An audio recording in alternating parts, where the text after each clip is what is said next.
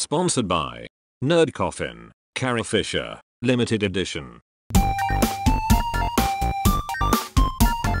Look at this poster. What a brilliant, brilliant poster this is. This is the best poster that they have released so far. Love this poster. Might be my favorite movie poster I've seen this year so far. Beautiful in its simplicity, but complex in its subtlety. Star Wars: The Last Jedi. The official trailer came out today. Oh my God, Star Wars, Star Wars, Star Wars, Star Wars, Star Wars, Star Wars, Star Wars, Star Wars, Star Wars. This is a big one. Oh, wow. This is big fucking news. Now that's a fucking trailer, man. Reactions are coming in all over the internet from everybody. lightsabers, trailers, posters, red, Star Wars. Everything Star Wars. And if you hate the I'm taking a bat to your house.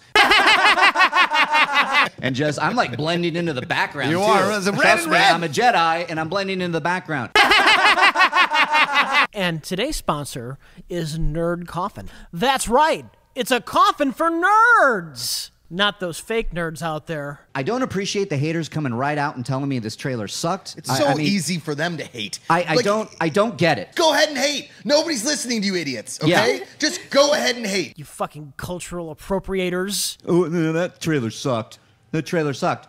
What do you want? You white jocks. Tell other people who care that it sucks. It sucks. We like it. We're always going to like it. It's effing Star Wars, you dummies. Who fucking used to push me around at school and knock me down.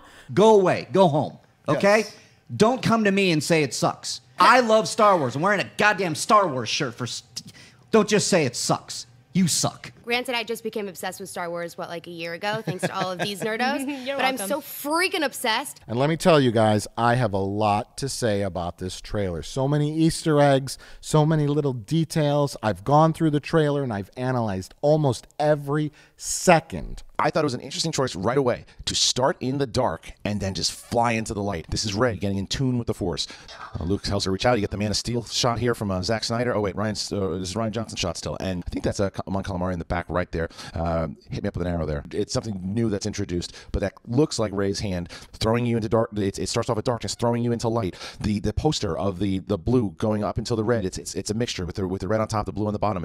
There is Luke. This Christmas, it's this stupid font. This Christmas right after that, and here's Poe running through the hallways with BB-8, and we're back to the Millennium Falcon. I think that she is running towards Kylo Ren right there. Now, I don't know if this is the exact battle and trying to rebuild the Order. I think we'll find that out. I think we're going to find out that he's rebuilding the Order, and all these things are kind of... It's time for the Jedi to end. All right, that's the trick right there. This is a different Star Wars movie. That line alone told me so much. We're not going to speculate, but really, I think Luke Skywalker is going to die, and Rey is going to be the last Jedi. I feel like this is the time for people who are not on the Star Wars bandwagon to get the hell on. We're in such an awesome, magical time of Star Wars, and it's incredible and...